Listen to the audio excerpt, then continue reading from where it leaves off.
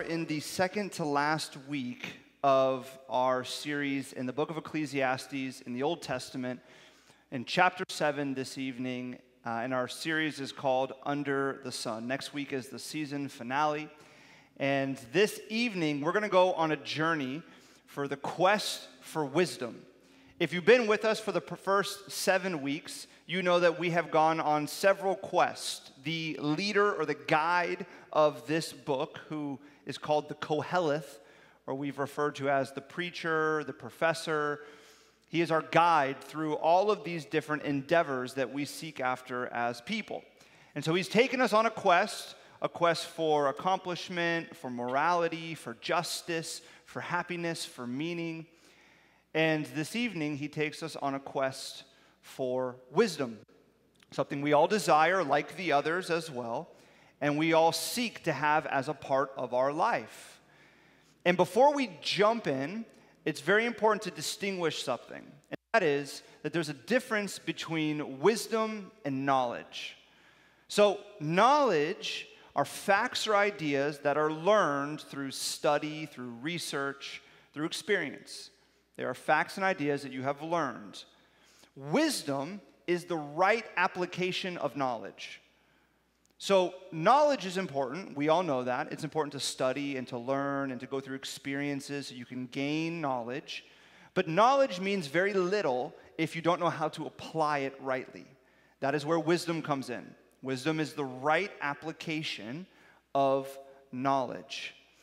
And all of us want to apply the knowledge that we've acquired well. We want to do that in our jobs, we want to do that in relationships, we want to do that in investments, we want to do that in how we manage our time and our talents. We want to apply knowledge rightly. We want to be wise people. But wisdom can be elusive.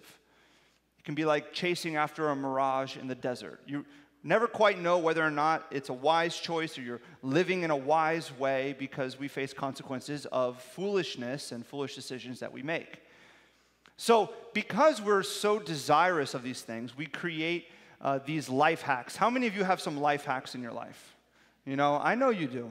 You have this thing, you're like, I figured it out. Like, I know how to navigate this, to do this, and these apply to all different areas of our life. And I read about a life hack that I want to share with all of you that I think could be helpful, okay? Now, I want some participation on this. How many of you have moments in your life where you just want to have a night without interruption? You just want to be alone. You don't want to be interrupted. How many of you ever have those moments, right? A night, a weekend, you're like, it's been a lot. The last thing I want to do is like have a phone call and engage in some conversation, okay? You want to be just with your family, with a loved one. You just don't want to be bothered. Now, how many of you also have people that call you often that you know you need to answer, but you know it's going to be a long conversation? And on those nights, you don't want to engage in it, but you got to answer, and you're like, here we go. How many of you have those people in your life? Okay. I think most of us do. Some of you may have the people in the room, so you don't want to raise your hand, you know? You're looking at a friend, you're like, it's not you, I promise. I have a life hack I read about.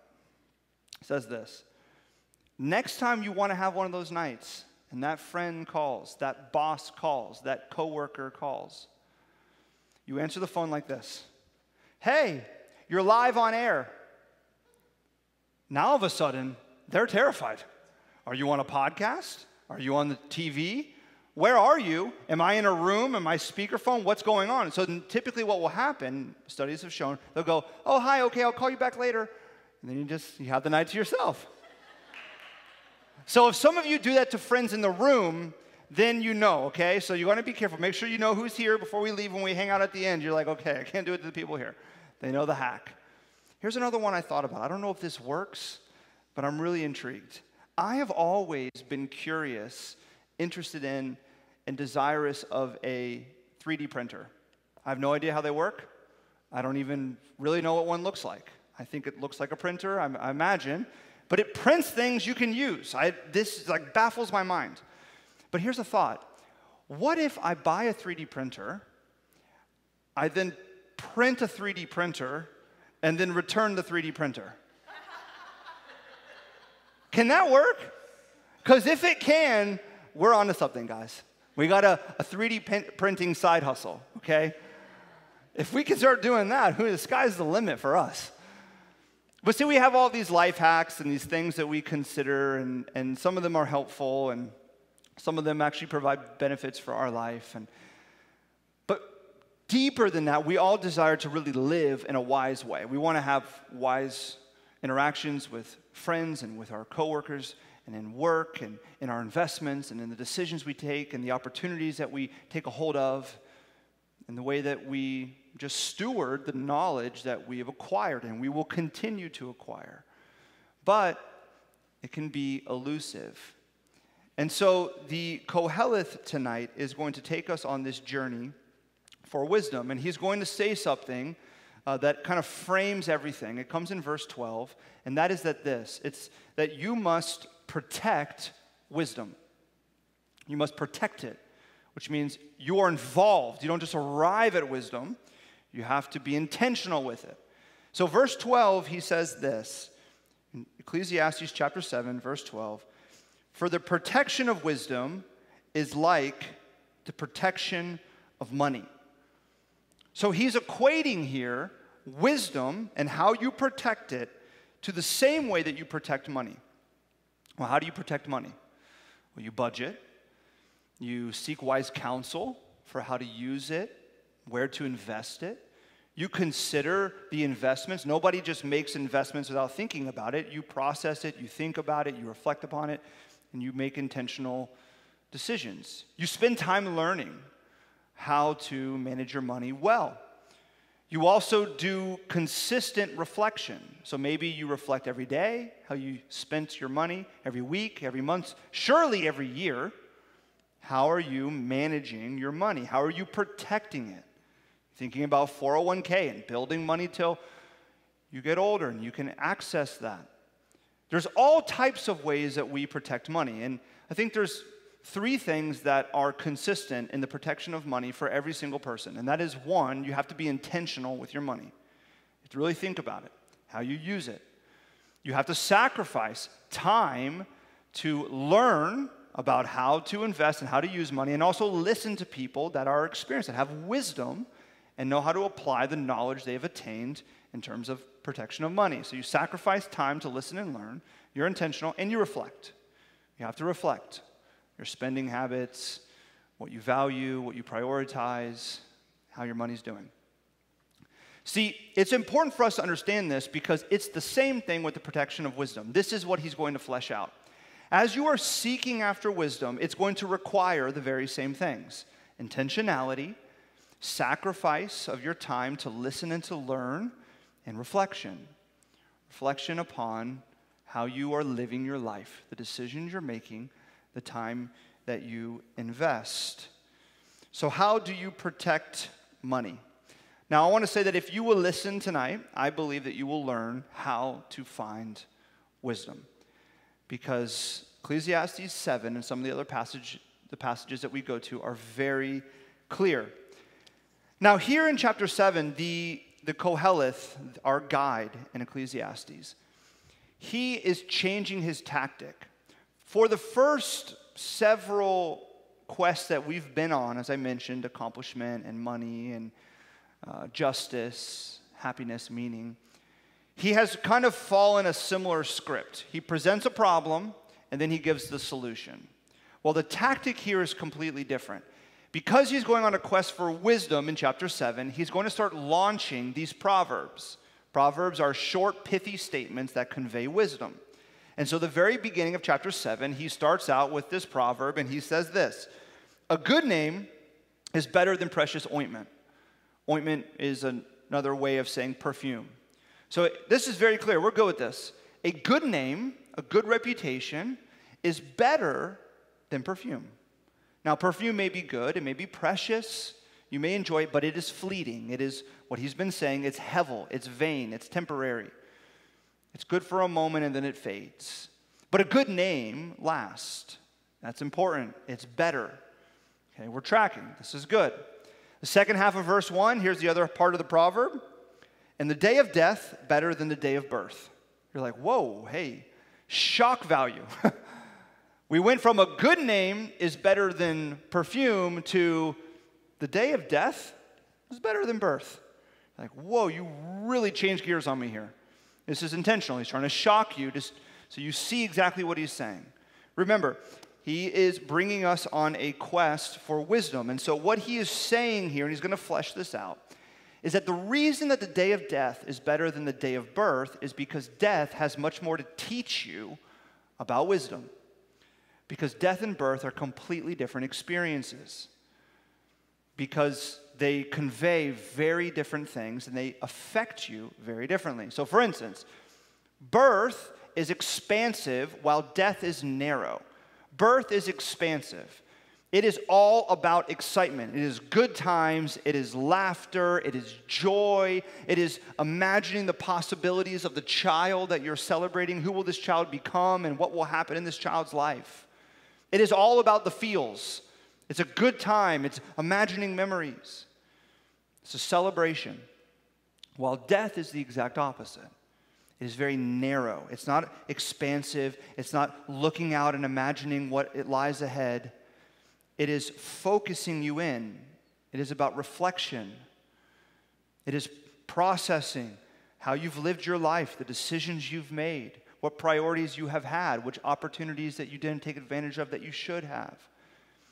Most of us here, I would imagine, have been to a funeral or memorial service before. And there's all types of reflection that takes place, reflecting on the person's life that has passed away. But there's also reflection that happens among everyone that's there as you begin to think, how am I living? And you hear stories about how they made wise decisions and how they took advantage of certain opportunities, and it causes you to think, I need to start living like that, and I need to start making those changes in my life. Very different experiences, birth and death. And he's going to say, as he develops this and deepens it in verse 4, that the heart of the wise is in the house of mourning, but the heart of fools is in the house of mirth. Mirth is amusement or laughter. So to kind of drive the point home, he says, those that are wise, those who have a heart of wisdom, they are in the house of mourning. They are in a place where death has occurred. Whereas the fool, the foolish person, is just simply in the house of laughter. They're just in the place of excitement. He's developing this death and birth juxtaposition further. Now, we have to be really clear what he's saying here. He's not saying, so you can breathe easy, he's not saying if you want to live a wise life, if you want to be a person of wisdom, well, you can't have fun. You know, you just got to be in the house of mourning all the time. You got to be locked away. You got to be sad. You got to be down. You got to be reflecting like a philosopher or a monk, just kind of locked away. He's not saying that.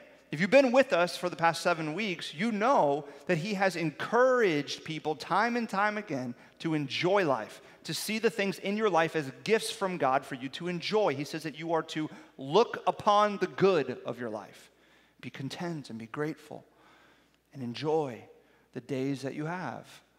So he's not saying that wise people can't enjoy life or that they don't enjoy life. Here's what he's saying. Wise people are not consumed with only ever having a good time. They are also in the house of mourning.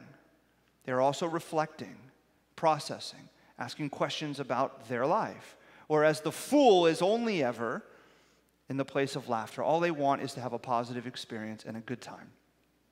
So if I wrote this proverb in modern day language, I would say it like this, okay?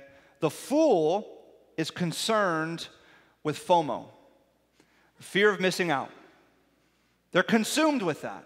They're just concerned about missing out on a good time because life is all about good times. I just want to be in the house of laughter. I don't want to be in the place of mourning. Whereas the wise person is consumed with fowl, F-O-W-L, fear of wasting life. Two different fears. Missing out on a good time or wasting your life. See, this is the parallel that he's drawing between the wise person and the foolish person. The wise person is reflective. They consider their life. They're fearful that they're going to waste their life, as whereas the fool is just concerned with having a good time. They just want to be in the place of laughter. They just want to be excited. They just want to imagine possibilities and not really dive deep in reflection. And so what he's going to develop here is that it's really dangerous if you don't understand that difference and you don't even analyze yourself on which side of the coin you fall in the moment, because one will lead to wisdom and the other will lead to foolishness. See, what he's pushing forward towards us is what drives your life. As you think about how you live each and every day, what drives your life? Is it having a good time? Or is it having a purposeful time? Is it the fear of missing out? Or is it the fear of wasting your life? Do you shun anything that is narrowing and focusing and causes reflection in you? What drives your life? See, what he's saying here is very similar to what the psalmist says in Psalm chapter 90, verse 12. He says this, "Teach us to number our days, that we may get a heart of wisdom." Teach us to number our days, to think about our days, to reflect upon our days, that we may get a heart of wisdom. Not just to go through your days and just speed through it, trying to get what's ahead because your life is expansive and it's all exciting and it's just good times. No, teach us to stop, reflect, and number our days, because then we find wisdom. See, what he's going to drive home now is that the way that you protect wisdom is through reflection. Reflection is protection. How do you protect wisdom? You become a person of reflection, because reflection is protection. Here's the problem, though. Reflection requires two things, that we embrace two things, and these two things we don't readily embrace. They are obstacles for us. These two obstacles are silence and sorrow. Two things that we avoid, two things that we don't take hold of or we try to run away from. Silence and sorrow. But because reflection is protection, these things must be embraced. So the first one, silence. We are afraid of silence. I just want to say we're afraid of silence because our world is so noisy. Many of you work in Brickell or you live in Brickell. If you are going from point A to point B, how many times do you walk without listening to something? How many times do you drive your car without listening to something? Here's an exercise. If you are home alone, no one's there, you're all alone, how many times are you in your house or your condo, your apartment, and it's completely silent? No Alexa, play jazz. No TV on. No phone call with someone. Just completely silent. Can you remember the last time? It's just completely silent. Our world is so noisy, and we're so used to just being around noise and stimulated all the time that silence is something that we are afraid of. So I want to do an exercise. You ready to do an exercise? Okay, here's what we're going to do. We're going to close our eyes and be silent. So I want to ask you, just close your eyes right now and just be silent.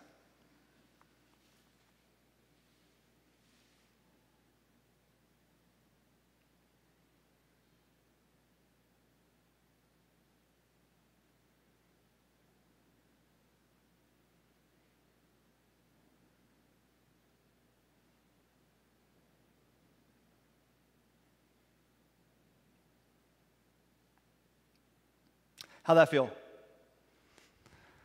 How many of you, I'm not going to ask you to raise your hand, how many of you opened your eyes? You're like, what's going on? If those of you online, if you just joined in that moment, you're like, what's happening? Did he freeze? Why is it so quiet? And here's the thing. Do you know how long we were just silent for? 25 seconds. Some of you are like, that felt like 2 minutes. What's going on here? See, silence is something we avoid because it kind of makes us feel vulnerable.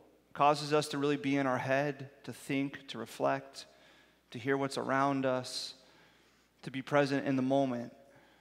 And some of us are afraid to do that, to really embrace that. And if you've embraced it, then that's great, because that's an important aspect of gaining wisdom, is embracing silence. The scripture is full of encouragement for you to be silent.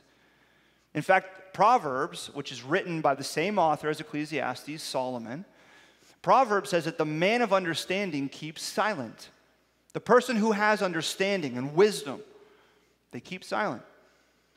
See, silence and wisdom go hand in hand. In fact, there's been so many instances in Scripture where you are called to be silent before God. When is the last time that you have come before God with just silence? No worship music, no background music, no podcast, no sermon you're listening to, nothing, just silence before God. Because there's all types of imperatives in Scripture that call you to be silent before God. See, silence has to be embraced if you want to find wisdom. You have to be intentional about that. Sacrifice time to embrace silence. And secondly, is sorrow. We avoid sorrow at all costs. We are afraid of silence, but we avoid sorrow at all costs. We want a positive life. We use that all the time. I just want a positive experience. I just want positive relationships. I just want a positive work environment. I just want a positive church. I just want positive everything. And when something's negative, what do? We work really hard to turn it positive. We don't want to embrace sorrow.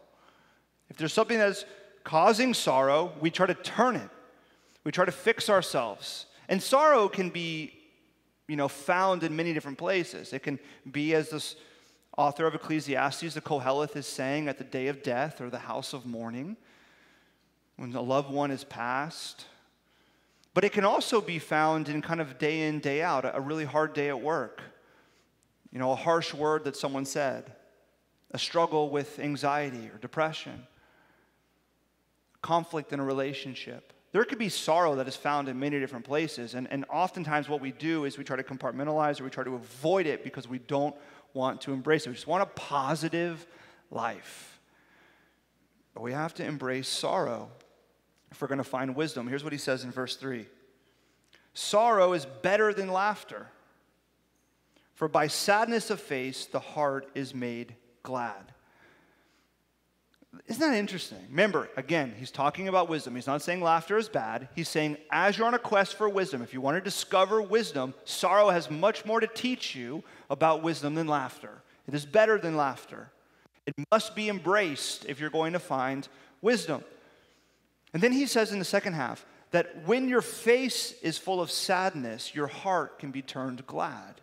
That seems like an impossibility. Wait. When I'm embracing sorrow, when I'm in a moment of sorrow, and I've had a tough day, a tough week, a tough year, when I embrace that, even though I have a sad face, I can have a glad heart? How is that possible?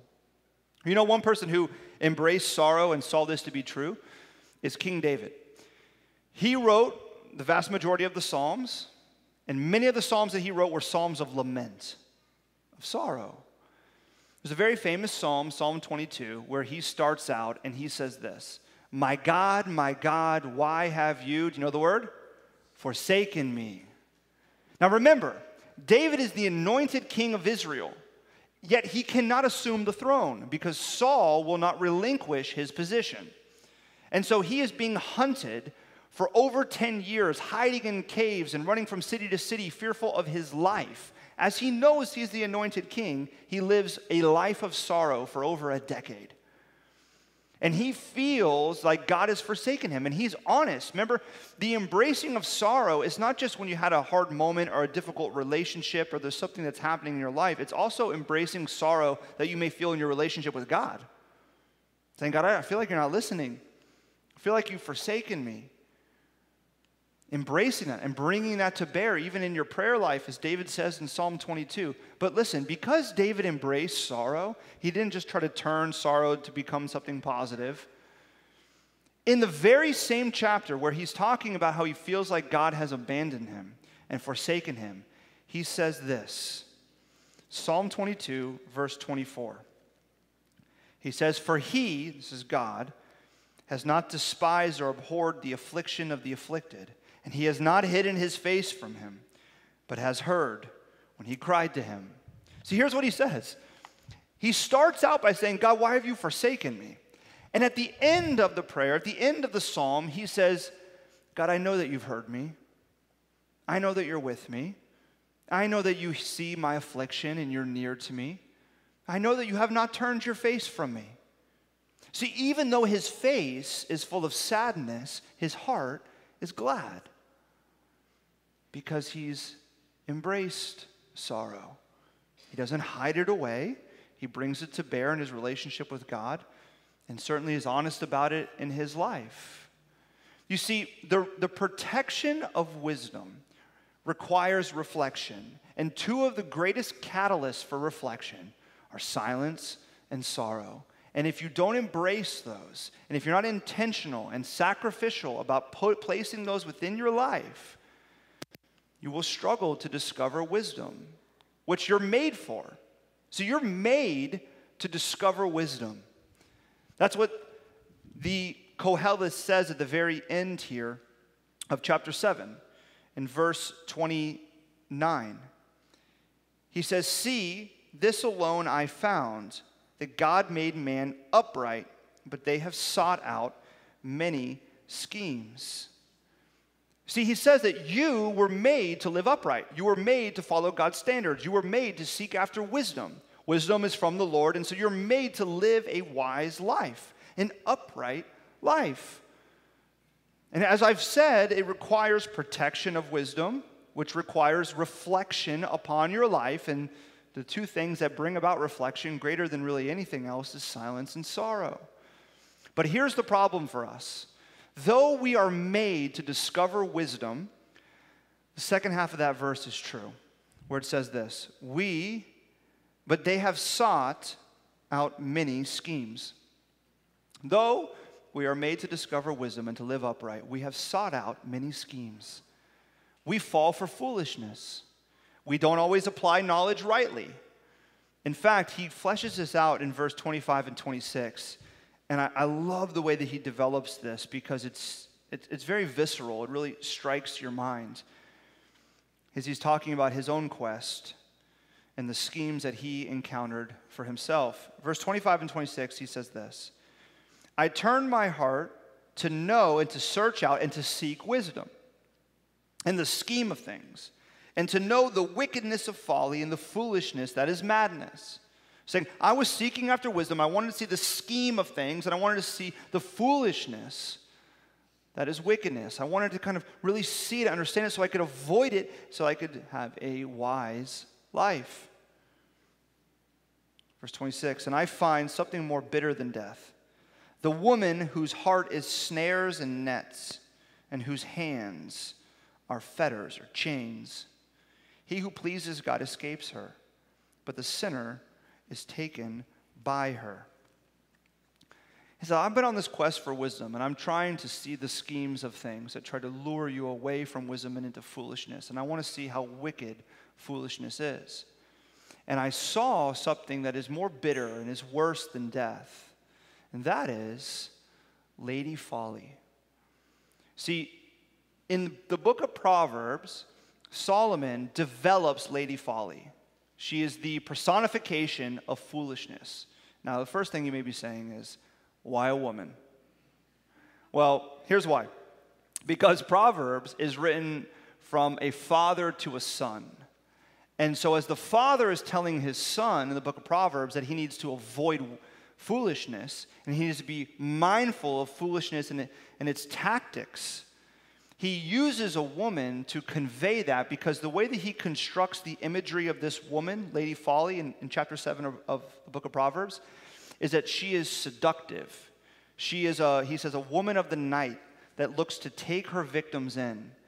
And her talk is very smooth, and she's very flattering, and she's patient as she waits for her victims, but she's also loud and abrasive. And she wants to smooth talk you, to follow her down her path.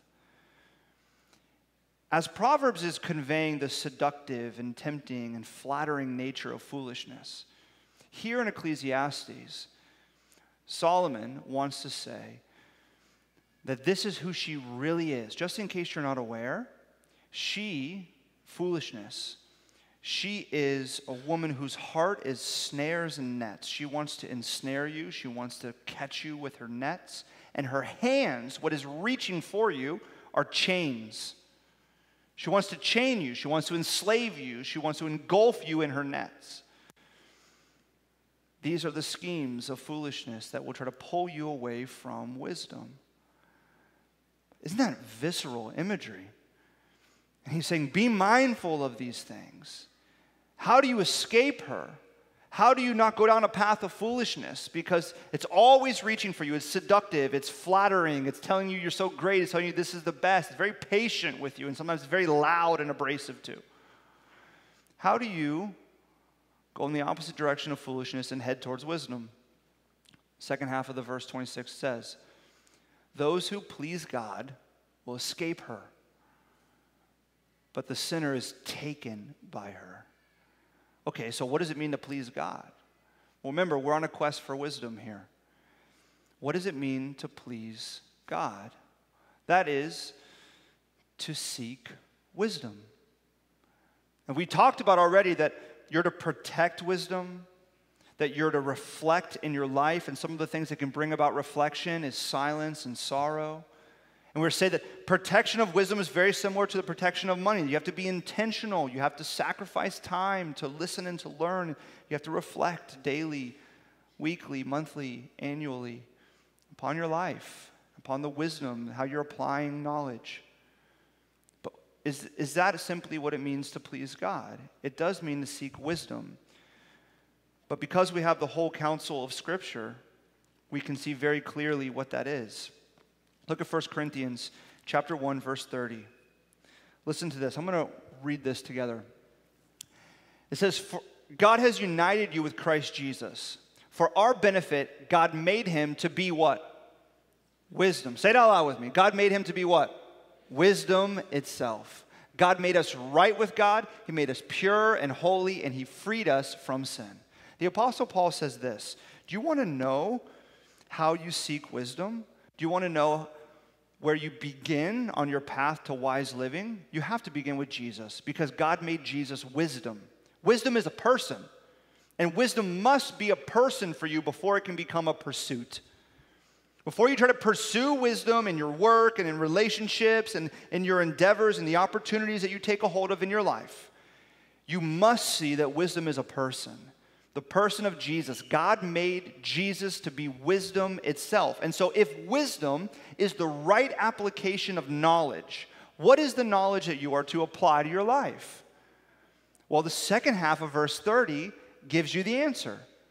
That Jesus made you right with God, that you are pure and you are holy and you are free of sin. That is the knowledge you are to apply to your life. And so what does that mean in the context of Ecclesiastes 7? It means that you are no longer ensnared and captured by Lady Folly. You don't have to be. You are not taken by her. You are taken by Christ. You are set free. You are pure. You are holy. You are made right with God. You are no longer right with Lady Folly. Though you may fall to her traps, you are never stuck there. You are free of foolishness and sin. You see, wisdom is a person, and wisdom must become a person for you before it can become a pursuit in your life. And what do we see in the person of Christ as he has become wisdom itself for us? What are two things he embraced? Silence. You know, when he was accused, falsely accused, it said that he was what before his accusers? Silent. He embraced it. And he is also called the man of what? Sorrows. He embraces silence, and he is called the man of sorrows. You see, as we are journeying on a path towards wisdom, as we've been made to live upright and to find wisdom, it begins with Jesus.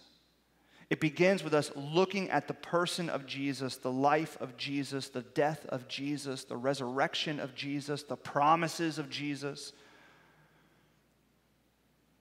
And that as we begin to look upon him, as we put aside our time, to listen and to learn from him, as we're intentional, as we reflect upon him, we will see our life become a life of wisdom. We will see us move farther away from Lady Folly and into the reality that is already true of us if you are in Christ through faith, and that is that you are pure and you are holy and you are free of sin and you are made right with God.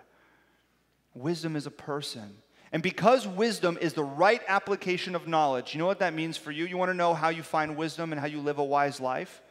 Wise living is the right application of your knowledge of Christ. It is the right application of your knowledge of Christ. In any scenario in your life where you are seeking after wisdom, what do I do? What do I say? How do I engage? How do I handle that email? How do I talk to my boss? How do I engage that conflict? What do I believe when my mind is telling me something completely different? Wisdom begins with you saying, I'm going to apply my knowledge of Christ into this situation. And that is why it is so vital that you continue to grow your knowledge of who Jesus is, because you can only live wise if you're applying the knowledge of Jesus into your life. Because Jesus is wisdom itself. And so for us, we're called to live upright. But that is not in our own effort. You are not wise because you try really hard. You can't just leave tonight and say, you know what? I'm going to live wise this week. I'm going to make all the right decisions. Because we fall prey to the seductive and flattering speech of Lady Folly. We make poor decisions often. But what you can say is, I want to follow Jesus this week.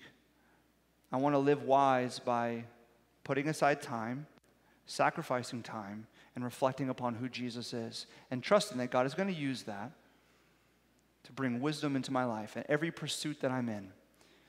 Part of that means also embracing silence and sorrow as it comes, so that you might think about your life and who Christ is as well. That's why death is better than birth, because one of the things that death does more than anything else is it causes us to reflect on who God is and what our life is all about. And we find that in the person of Christ. So I pray that you would live wise this week, not because you're just going to try really hard, but because you're going to seek Jesus, who is wisdom itself. Will you pray with me?